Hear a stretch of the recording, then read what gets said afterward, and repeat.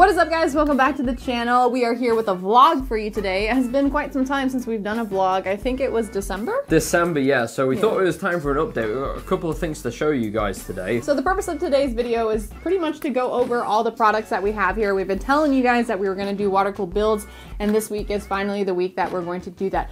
But we also want to show you guys like an update to our studio that we did. This is the second studio. This is where we like build PCs and like start filming the PCs now, so that we've got two areas to film. So I guess we'll show you guys that first. Yeah. Before that, this video is brought to you by Govee and their Glide RGB IC wall light. If you've ever wanted to make your gaming room look like a spaceship, the Glide light is a great place to start. You get 6 segments and 1 corner piece included in the box, which allows you to create 90-degree designs on your wall. Each segment also contains RGB IC tech, which basically means it can display several different colors simultaneously versus standard RGB, where only one color can be displayed at once. This allows for lots of advanced lighting effects and smooth gradient flows between segments. They have full app control within the Govee app, so you can customize them to your exact liking, along with lots of scenes for you to try out to get inspiration for your room lighting. They have a music sync mode, so you can use them to visualize all your favorite songs, and they also support Amazon Echo and Google Assistant, so you can add them to your smart home and control them with your voice. To check them out and take your gaming setup to the next level, click the link in the description down below. So this is what it looks like when you come in. We've rigged up a studio area over here, so this consists of a few things. We've got the seamless paper backdrop, which you can raise up and down when you want to use it.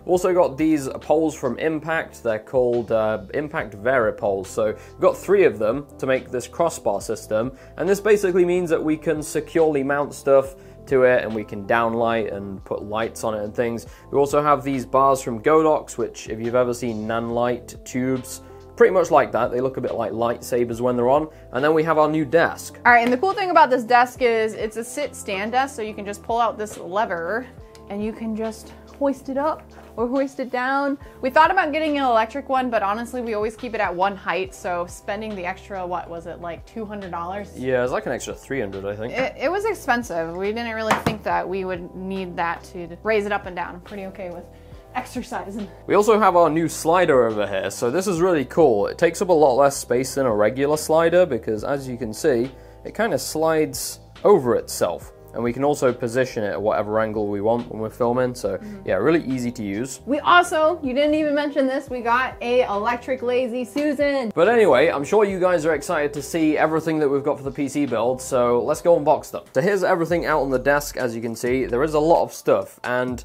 yeah, the vast majority of this, in fact, I think everything on the desk was sent to us by Thermaltake and Aorus/Gigabyte, so yeah, shout out to those guys. I'll give you a rundown on the stuff we're using. So all of this stuff is going to be going inside the Thermaltake Core P6 case. I'll probably put a picture up on screen now or edit in some clips in post. The cool thing about this case is that you can have it 2 different ways. So if you want to run it more like a traditional case with the glass on the front, you can do, or you can remove it and you can remove a few other parts as well and have it more like an open style case, a bit like the Thermaltake Core P3 if you've seen that. Now in terms of parts, here is what we're using. So we'll start off with the motherboards. So motherboards was sent to us by Gigabyte.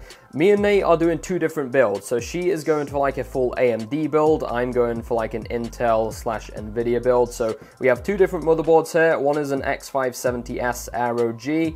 The other one is the Z690 Aero G. These motherboards look really nice, and they should act as a nice basis for the rest of our components. For power supplies, we're using the Tough Power RGB 850 watt from Thermaltake. We did actually want the white versions of this, but they didn't have them in stock at the time, so we just went with the black version. Now the cool thing about these builds is that they are going to be our first custom hardline builds that we have done together. Nay has actually done a hardline build in the past. I'll put a picture up on screen now. It looked awesome. I haven't ever built my own hardline water-cooled PC before, but I have built a few with my mate Paul from Battle Rigs back in the UK. In terms of the gear that we're actually using, we have the Pacific W7 Plus from Thermaltake here. So these are both RGB CPU blocks. They look rather nice.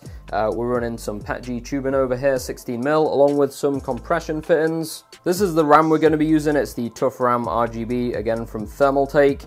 And each of these builds are going to have 64 gigabytes in. So each one of these boxes contains 2 times 16 gigabytes. So you got 64 there and 64 there. These are the radiators we're using, 320 millimeters, and on these are going to be the Thermaltake ring quads, which look sick. Now I think Nay is actually going to be running 12 fans in her build. I think I'm running Rising 9. And as I mentioned earlier, we wanted to run the cases in slightly different ways, so Nay has gone for the classic pump res. I decided to go for the distro plate. So this is Nay's graphics card sent to us by Aorus. Huge shout out. This is the RX 6900 XT Extreme Water Force, so it's a pretty crazy card. And this is going to pair rather nicely with Nay's Ryzen 9 5950X. I, on the other hand, are going to be using an RTX 3090. So this came in the mail the other day. This is from EK.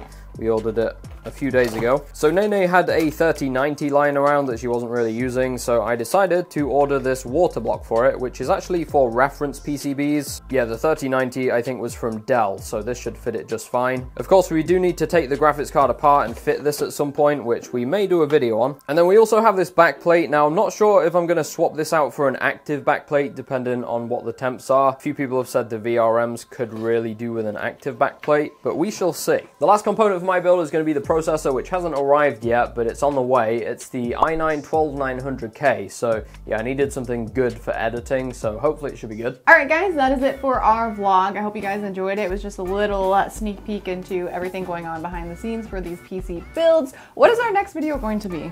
Next video is going to be a review of the new Alienware QD OLED, so make sure you stay tuned for that, because it's a super cool monitor. I've been using it for like the past week. It's been awesome. Yeah, I think the water-cooled builds will probably be out from 2 videos from now.